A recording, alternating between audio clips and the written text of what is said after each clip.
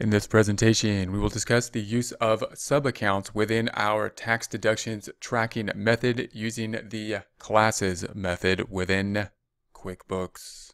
For more accounting information and accounting courses, visit our website at accountinginstruction.info. Here we are on the home page. We currently have the open windows open. In order to open the open windows, we go to the view dropdown and select the open windows list. We're going to go now to our reports for the profit and loss and take a look at what it looks like this time and how we can adjust that look with the use of sub-accounts. So we'll go to the reports dropdown up top, company and financial. We're looking for the profit and loss by class, profit and loss by class. And we're going to change the date range once again from 01/01/19 to 12/31/19. That's January 1st to December 31st, 2019, the year we are working on. And if we scroll down, we have our items that are going to be personal items that are tax deductible. We put them into this separate column, the tax deductions personal column. And if we start each of those types of accounts with the name personal deduction, and we don't have account numbers as we do here, then by alphabetical order, it will group these all together. So that's kind of nice in and of itself. So we don't really have to then put in some other kind of special area to have sub-accounts because it's already kind of listed out just by alphabetical order in that format. However, we may want to say that I would like to group these together under a sub-account. So that's what we'll do now. We'll group these together. We'll make a master account for personal deductions and group these as sub-accounts to it. To do that, we're going to go back to our chart of accounts. So we're going to go to the lists drop-down. We're going to look at the chart of accounts, and we're going to add a new account, which is going to be like our master account, the master account. We're going to go to account drop up down at the bottom where it drops up, rises up, I would say. And we're going to say new account, new. And it's going to be also an expense type of account. Continue. And we will call that, I'm just going to call it personal deduction. Personal deductions. Maybe an S. We might want an S there. And that's what it's going to be. That's going to be our master account. We're going to set that up. And then every other account that we're just going to change it and make them sub-accounts of the master account. So we're going to say save and close. And then we'll just go into all these sub-accounts and we'll make them subsidiary to the master. So I'm going to right click on this one and we'll edit the account. And we're just going to make it a subsidiary of the personal deductions account there. That's what we were going to do. And just say OK, save and close. Same process for all of these personal deductions. So we'll right click on the one for child deduction. Edit that account. You cannot double click on it, by the way, or else it'll go into a register, and that's not what we want. We're going to make this a sub account of the personal deductions, that one. So if I type in PERS and then I can scroll down and find that one a little bit faster if you want to go a little bit faster. And then here's the personal deductions for the college costs. Remember those. We're going to edit that account, add the sub account, personal deductions, that's the one we want, and save and close again. Then we're going to go down to the IRA, right click on it, we're going to edit that account, and we'll change it to the sub account, and we're going to call this personal, and we want the personal deductions again, and save and close. Then we're going to go to the medication, right click, oh wait, is that, yeah, that's the one I want. Right click and edit, and we want to make that a sub of the personal deductions. That's the one. And then we'll go to the medical insurance, right click, edit that account. We're going to make it a sub account of the personals. This is great.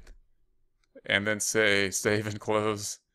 We get to do this one last time and then we have to stop. That's all we got. We're going to right click on it and go to the edit account, sub account, personal. That's the one, and save and close. Now let's see what it has done to our financial statements by going into the open windows, open items, and going to the profit and loss by class. We will update and refresh the window as prompted. And there we have it. So now we can see that it's broken out and we have this personal deductions. And the nice thing about that is that, we can now minimize that and we have less distraction over here. So for example, if we wanted to just look at the unclassified, the business kind of section, we could say, okay, now we've got this, we can at least zoom that into one distracted number. We got one line that's a distraction instead of that whole big lump of things that were kind of distracting looking. So that's one advantage. And of course, if we were to see it in just if we want to make a normal profit and loss by going to reports up top, company and financial, and a profit and loss. This is 010119 to 123119. We still have that case. So we still have this kind of things that are a problem because, so that's January through December, by the way, because these are going to be not really business related. So that's why we need to run it by class. So I can minimize these and at least I could say, okay, that's a lump number that's kind of not really belonging in terms of business expenses on this report. And we can go back to this profit and loss, and this is where they really should be. So we'll discuss some different ways we could format this profit and loss as we have these different types of classes as well.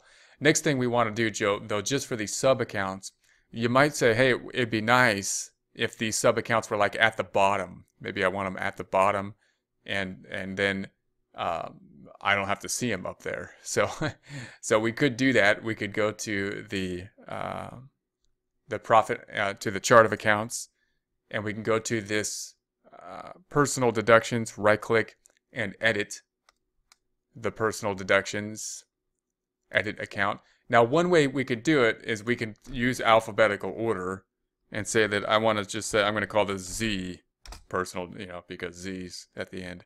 And so we'll say Z personal deductions and then say save and close. And because there's no other account that starts with Z, we should be able to go back to the profit and loss by class, refresh it, and that'll move it down to the bottom. So at least we can say, okay, here's all the stuff, and we moved it down to the bottom. So now the other option we could do is actually to put it down in like other income and other or other expenses way at the bottom. And to do that, we'd have to actually change the account types. So we could try to go back over here and say that I want to right click on this and edit the account and put it not as an expense, but as an other expense. And that'll kind of put it way on the bottom. And if we save and close that, I can't do it until I change all the sub accounts. So to do that, let's do that really quickly. I can close this back out, and I can change all these sub accounts by right clicking, edit, and I'm gonna unsubsidize it right now, and then change this to other expense. To do that, I'm actually gonna delete the whole sub account, and then unsub account, and then change it to other expense. So then I'm gonna save that. I'm going to do this all the way through. I'm going to go to childcare, right click, we'll edit that one, and then I'm going to delete the sub account first, unsub account it, and put it in as other expense. Okay, I'm going to do this kind of quickly. And then I'm going to right click and edit this one. We're going to delete this, unsub account it, and then make it an other expense type of account rather than just an expense. And then we'll go to this item, right click, edit, delete, remove the sub account, make it an other expense type item, save and close, and this item, right click, edit, we'll make it a delete this item, remove the sub account, and then other expense, save and close. And then we'll take this item, right click, edit. We'll delete this, remove the sub account, and other expense, save and close. And then one more time, right click, edit. We'll remove the sub account.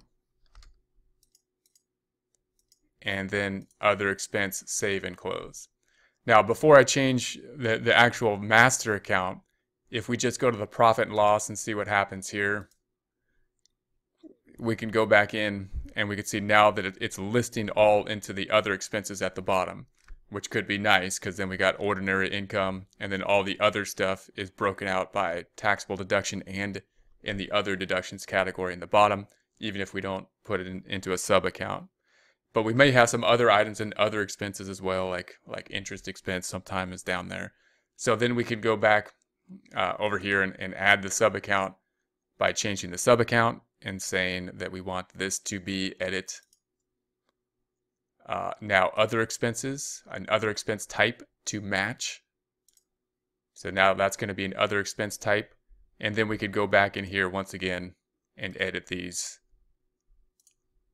to the same account, but now that is an other account. It'll now allow me to put this as a subcategory, the other account. So then again, if we went through all of these edits, we want to make this a sub account of the Z personal deductions and OK. And then we went into here, edit, and we want to make this a sub account of the Z account and OK. And I'll just continue with these and show you the result. So I've done that same process to all of these now, and now I've made them a sub account of the personal deductions with a Z, and that should take it as far down on the income statement as we could basically go. So if we go back to the profit and loss by class then and say yes, then we could say, okay, if we go to the bottom, it's going to be under these sub accounts and all the way in the other income, other expenses. So that's just another, just kind of some grouping options that we can set these accounts up by. We still kind of need this separate class, because if we were to see it in a profit and loss, I'm going to go back to the profit and loss that doesn't have classes, then you could still see it's kind of broken down at the bottom, and we could get to net ordinary income in this way and then group all of our other stuff underneath.